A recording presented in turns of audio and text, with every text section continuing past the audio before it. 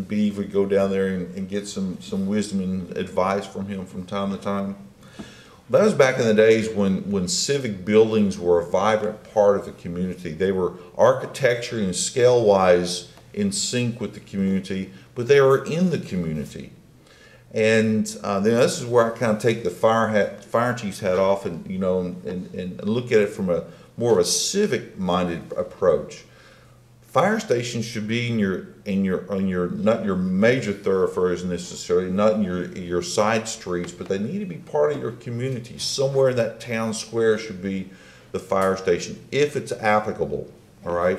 And to give you an example, if you look at the image on the left there, the fire station, that's a brand new fire station in Oakland, California.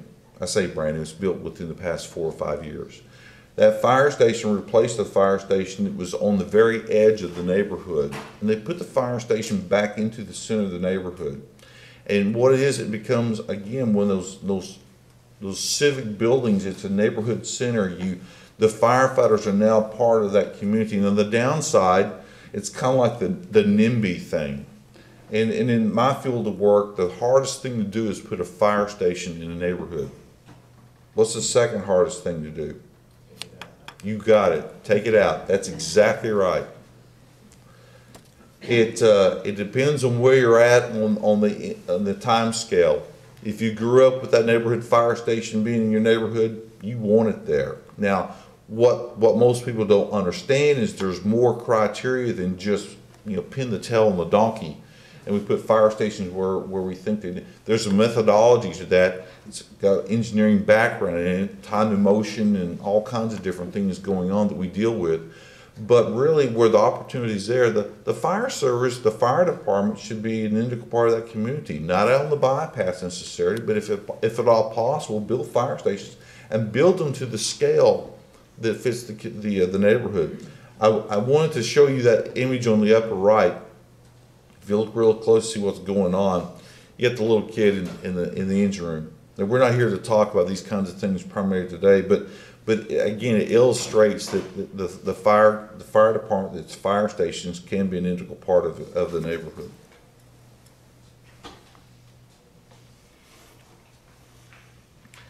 The complete streets concept in high density, or not necessarily high density, but more close-knit neighborhoods, offers a community in so many different benefits from the emergency services perspective. I'm not here to speak on behalf of the law enforcement community. I'm sure there's someone up there around that could get up and do the same kind of discussion in terms of crime reduction and police protection. But from a fire station, and by the way, let me also add, over 50% of the emergency medical services in this country are delivered through the fire service. Put that in real simple terms, that's ambulances. Not just the engine responding with an ambulance company, but over 50% of the EMS service in this country is provided through the fire department. It makes sense.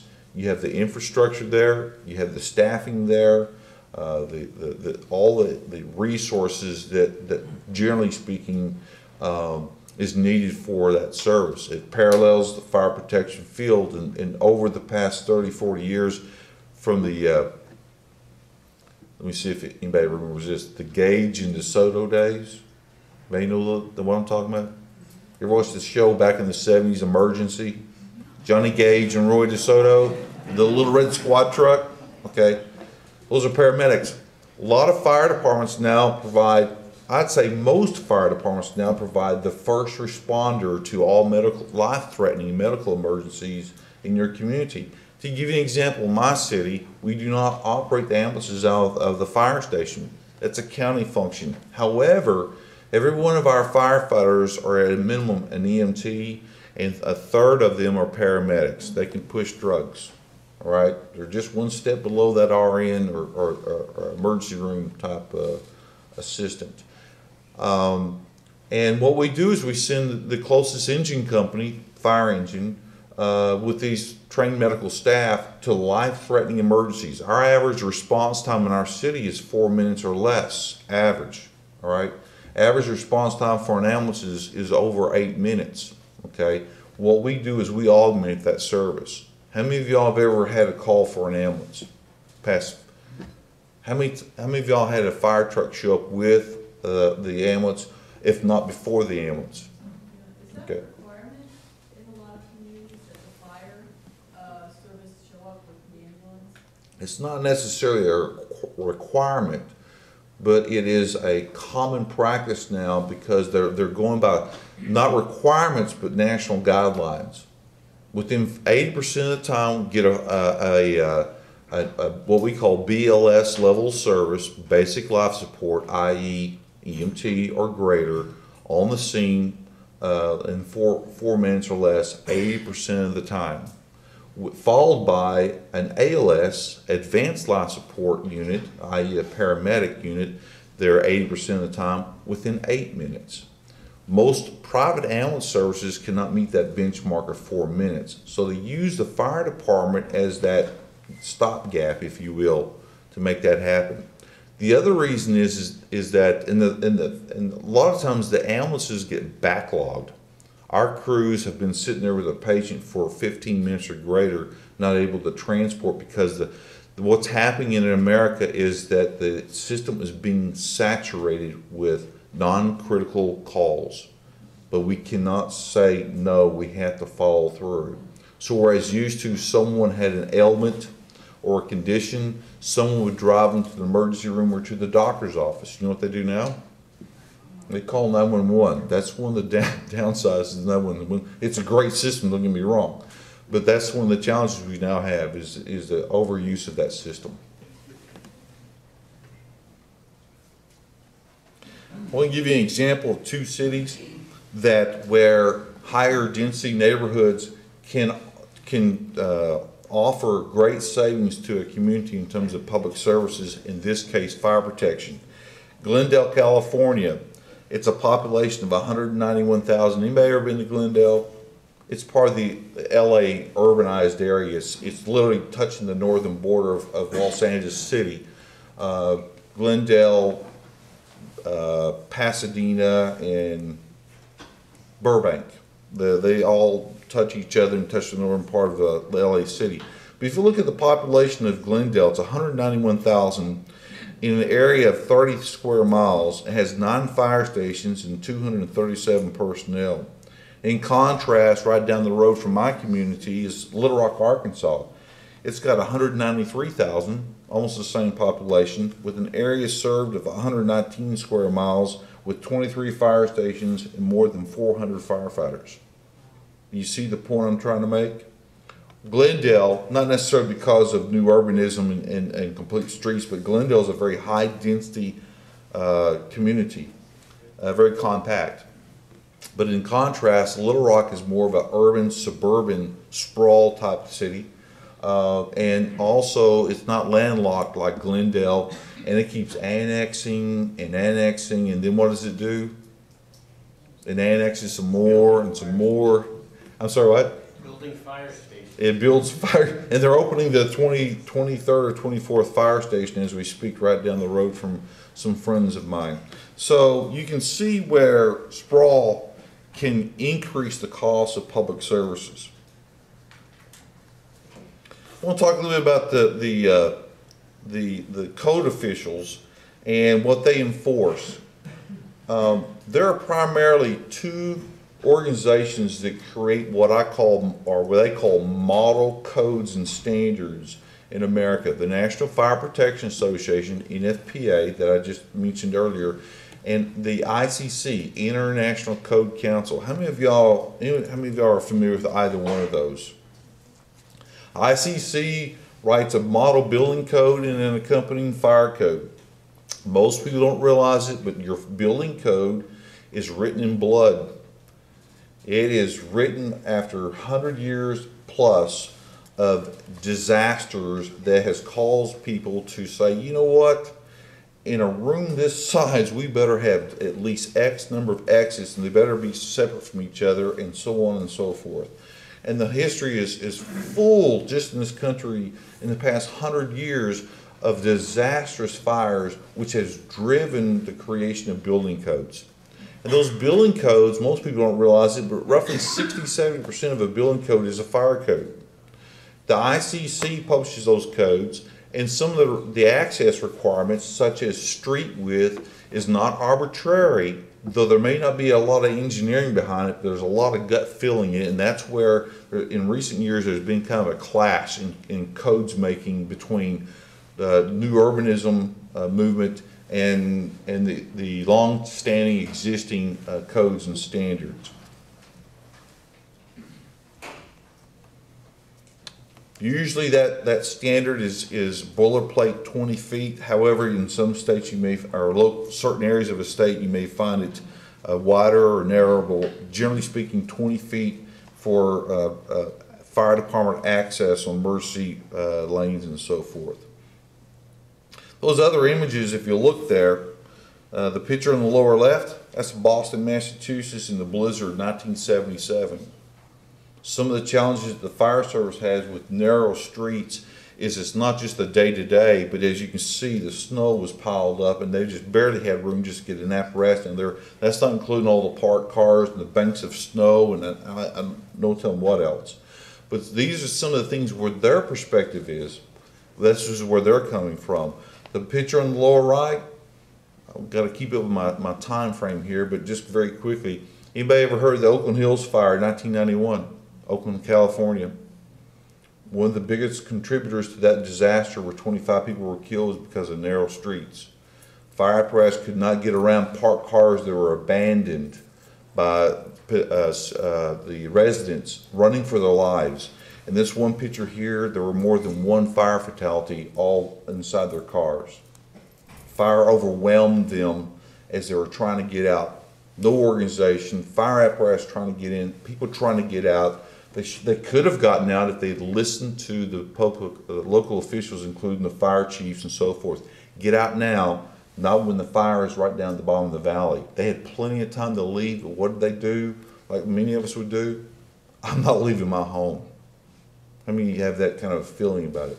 But what happened was they all of a sudden realized this is more than what I thought it was going to be. I got to get out of here, and this is the results. In the United States, those building codes, and believe it or not, your insurance premium is all tied into urban conflagrations. What I mean by conflagrations, that is a fire that's burning out of control from one structure to the other. It's overwhelming the emergency services, the fire protection, the fire department, the water supply, and so forth. This is a picture, an image from a conflagration that occurred sometime probably back in the 1950s. Around Brooklyn, New York, one of the neighborhoods in Brooklyn.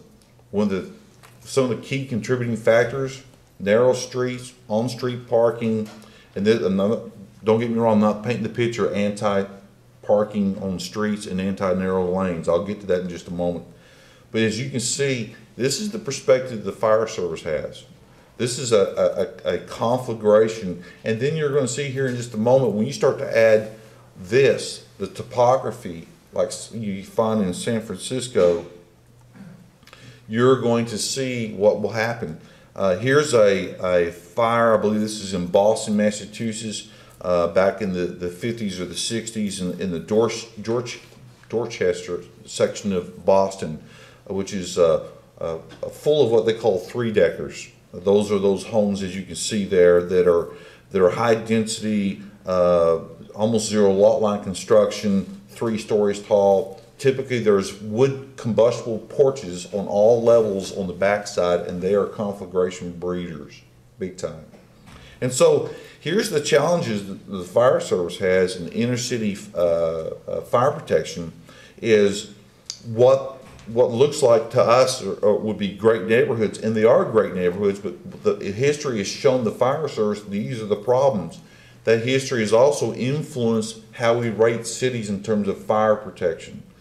Everybody owns their home or has renter's insurance here, I'm assuming, and part of your insurance goes towards fire protection or fire insurance.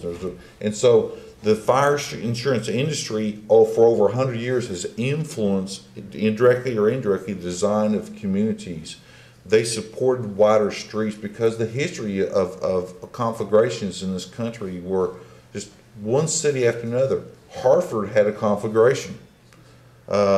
Up and down the rail line or the highway, most towns in this state have had some form of what we call group fires, block after block burning, or an all-out conflagration. Here's to illustrate what a fire can do even on a fairly wide street. If you look at the image on the left, that's a recent fire in what we call the urban interface. Suburban sprawl has allowed people to live closer and closer into the urban interface, and if you've read the headlines and just in recent weeks or days, there's a wildland urban interface going on right now as we speak in some western states where they have some really long dry spells. It's not necessarily just a western phenomenon. It happens over here on the east part of the country, just not as often. But as often on the right, that is a fire that has erupted in a downtown section of New Orleans right after Katrina hit. Abandoned streets, fire gets out of control, and most people cannot perceive this, but fires will jump streets in a building. Just because your building is made out of stone, concrete, or brick, or a combination thereof, don't think that it won't burn. It will burn. It'll burn fast and burn very deadly. This is San Francisco, 1906. I mentioned this earlier. Not only did they have the issue of the narrow streets, they had lots of frame structures. San Francisco is known for those old Victorian homes. There's that one image everybody sees. If you do a Google image search, you'll see that one picture taken from a park. Those neighborhoods still exist. Another thing is they have this. As I illustrate to people, when you light a match, which way does the flame go? If I turn the match upside down, which way does the flame go? It goes up. Heat rises. Remember that. Pretty simple science class type situation. When you have a terrain like you have in San Francisco where you have hills and heat goes up and you have nothing but just full of combustible structures, it's going to burn. It's going to burn fast. And fire will burn downhill too, but typically that heat's going to carry that up. So that's what you have in San Francisco, and that's one of the biggest contributors to the problem. And plus the fact that the fire service was crippled because of the earthquake, and so was the water system. Here's some images of San Francisco. I only want to put this in here. This top is a panoramic view of the city burning, but if you look on the lower left, that was the newly constructed San Francisco City Hall. Who says a steel frame or a concrete masonry type building doesn't burn? Look at the image on the right. You see the skeleton of the building. That's not a building under construction. That is a building that's completely burned out. All that was left was the steel frame. National Board of Fire Underwriters, which is an organization, it's now called ISO, Insurance Services Office. Has anybody ever heard of that organization? They're the ones that come in and rate every city and town in the United States, all 48,000. I've been around since 1866. In 1905, they did a nationwide survey of all major cities in the United States. And the survey they did in San Francisco, remember 1 year before the earthquake and fire, is some of the conflagration hazards they identified. If you notice, one is highlighted there in the second bullet, probability features, comparatively narrow streets. And if you look, what's really interesting in the summary, in the bottom says, in fact, San Francisco has violated all underwriting traditions and precedent by not burning up. That it has not done so, largely due to the diligence of the fire department, et cetera, et cetera. And it burned, ironically, the next year. And all those factors up there were contributed to that burning. Here's London, the Blitz of 1940, when the Germans bombed London. I put this in here to show you how, if buildings are close together, how fire literally can travel from one side of the street to the other. Particularly the lower left picture. The fire started in the buildings on the right, and by radiant heat, travel over to masonry wall buildings on the other side. Talked about the urban interface. Again, here's Oakland, California. The image on the lower right, though, is not Oakland. It's more a recent fire that occurred, I believe, last year somewhere on the western states. And if you notice the wall of fire coming towards that neighborhood.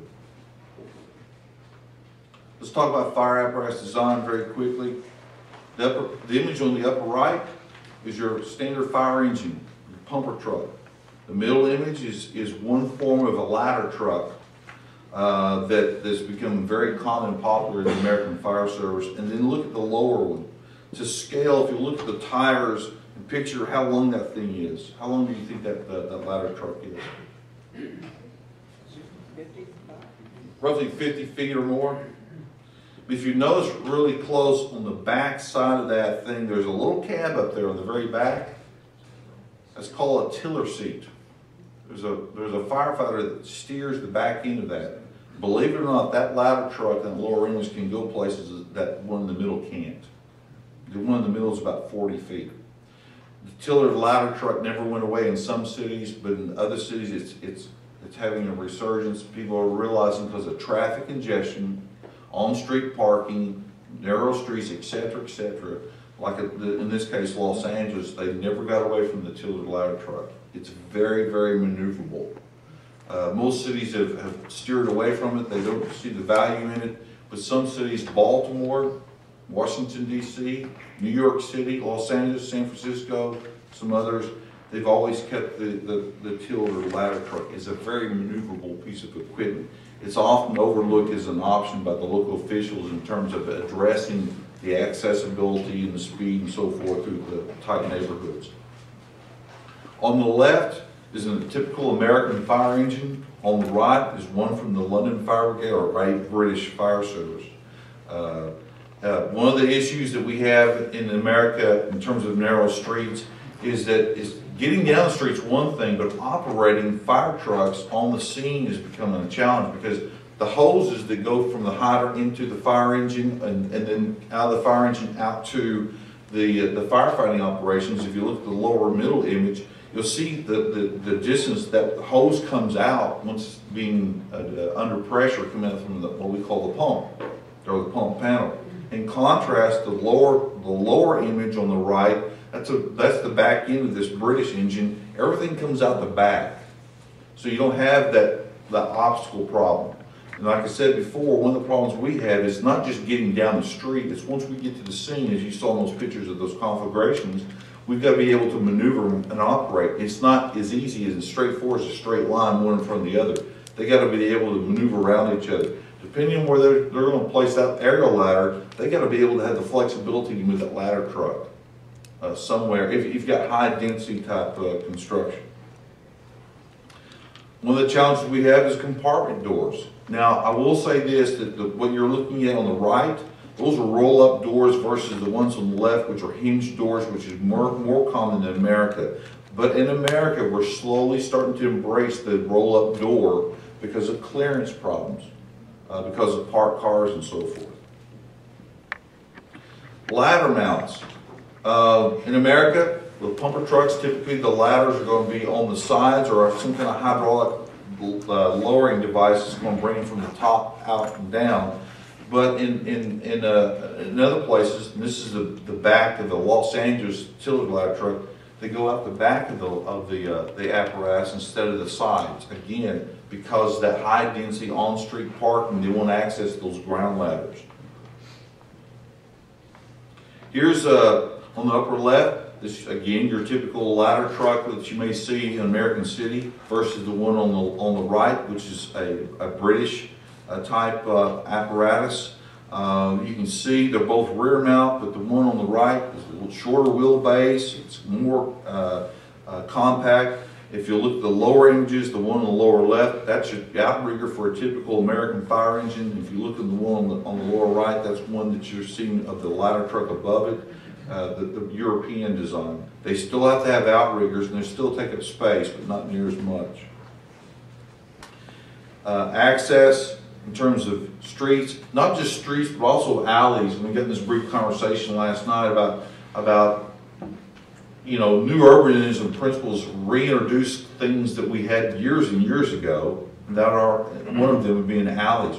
We like alleys because it gives us more flexibility to approach a structure than just from the street front. but we have to get down those alleys from time to time. Another image, again, this is Boston. This is the blizzard 77. You can see how the streets, access to buildings and so forth was hampered by the snow. Up in the northeast here, you're going to see that more common anywhere else, I would assume. Another image showing you, it's not as simple as going straight down the street and stopping straight. There's reasons why the fire service often will need to have that apparatus at an angle, whether it's a higher hookup or whatever the case may be. And just another image of what some of the obstacles and some of the challenges they have in their operations. Another neighborhood image. Alternate solutions to our just a managing from a emergency response perspective. Some alternatives might be to reduce that fire risk, therefore reduce the need for emergency services in terms of large amounts of fire apparatuses, built-in systems, sprinkler systems. How many of y'all are familiar with the concept of sprinkler systems? Okay. How many of y'all think that if that head goes off, all the heads in the whole building goes off? If you did, okay. You got one guy, I'll say it, but in actuality, most people don't realize if that were the case, you wouldn't want sprinkler systems because it would do as much damage as a fire does and then some, 10 times, 20 times as much. Most people don't realize that sprinkler head is activated. When it activates, it doesn't activate any other of these heads in these rooms. They work independently. What causes that head to go off is ceiling temperature. And there's either a bulb with liquid in that head that'll expand under heat, and that bulb will burst and water come out of the pipe and hit the deflector and do the umbrella effect, or it's going to be a piece of metal, light metal, it's going to do the same thing. But sprinklers have been around for about 130 years, and the data shows that 98% of the time, if the sprinkler system is designed, installed, and maintained correctly, they will hold the fire in check, if not completely extinguish the fire before the fire department gets here, with only 1 or 2 heads. Those heads are activated by the heat. Fire starts over here on the table, ceiling temperature rises, the bulb in that head expands, it pops, the water comes out. As soon as the water comes out of that head, it sends an alarm and trips this fire alarm system here and sends a message to the fire department automatically. Okay? That's a concept most people don't realize. They know they're sprinkler heads, but they see the commercials on TV and they think, oh gosh, we don't want that. Don't want sprinklers. But actually, in some communities across the country, residential sprinklers are being introduced. Narrow streets, fire marshal wants wider streets. Let's compromise. Let's talk about this. What if we put sprinkler systems in all this new development, including single-family residential? You get a cut in your insurance rate, probably. It's going to pay for itself in 4 to 6 years. Plus, it's going to reduce the severity of the fire once the fire department gets there. Okay? Thus reducing, instead of a fire escalating to what we call room content, where fire is burning, blowing out the windows, and we're flowing 200 to 400 gallons of water a minute to only 18 gallons of water a minute per head.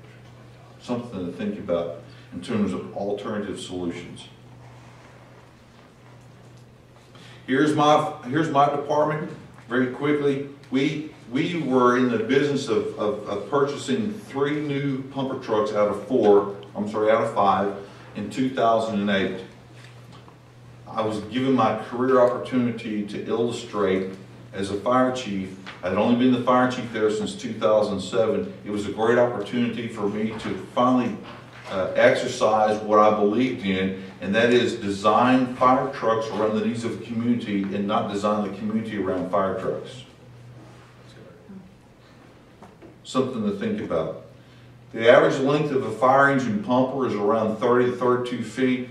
When we came up with our new apparatus, as you see there in that illustration, our total length was 27 foot 3 inches and a turning radius of 161 inches. Once they took delivery of them, we drove them to the cul-de-sacs around town, some tight streets and everything. No problems. It's such a small and compact rig, and by the way, it serves the same function that the others did, that we replaced and then some. Our challenge is we have limited resources, including manpower, or staffing, And what we try to do is package everything that we can into one rig, so we didn't have multiple rigs going to car accidents and doing extrication and so forth. We cut down the number of units from 5 to 3 using our existing staffing with a new apparatus. Since we've introduced this design, other cities across, or communities across the country have asked us to provide them with our specs. Actually, we stole the specs from Riverside County, California, where they have an urban interface problem, but we modified it slightly for our needs. So there is where we did an example where a community needs to do a needs analysis in terms of the community, the environment the fire service is working in, and design accordingly. Tokyo, Japan, narrow streets, very walkable neighborhoods, very challenging for the fire service. Anybody ever been to Tokyo? It's a great city. It's an interesting place to go. But as you can see, that's on the left. That's very typical in Tokyo. Here's their typical solution to the problem. Very tight, short wheelbase, small fire apparatus. Now bear in mind, a different culture, different building environment, a different evolution of the fire service, but it does illustrate thinking out of the box, trying to find ways to provide the service and adapt to the environment they're in. London, England, very similar, European look though. Again, here's their examples. We already saw the pumper truck on the right. There's the rear view on the upper left of their typical ladder truck. It's still a large vehicle, but it's very compact, and it reaches the same height as American ladders do. All right, to wrap it up, just as a little note, I think the firefighter in the back room can appreciate this. Don't park in front of fire hydrants.